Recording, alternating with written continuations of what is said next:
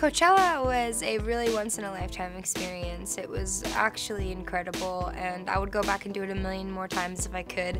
I just think that I would go back and I would wear a mask so that all the dust didn't fill up my lungs like it did while I was there.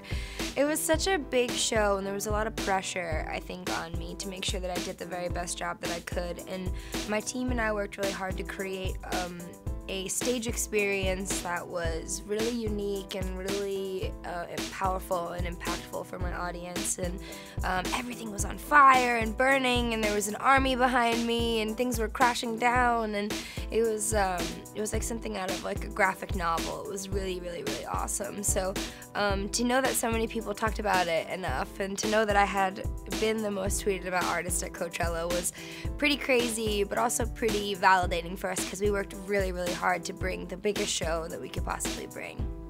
Go to Music Choice On Demand to watch more from your favorite artists.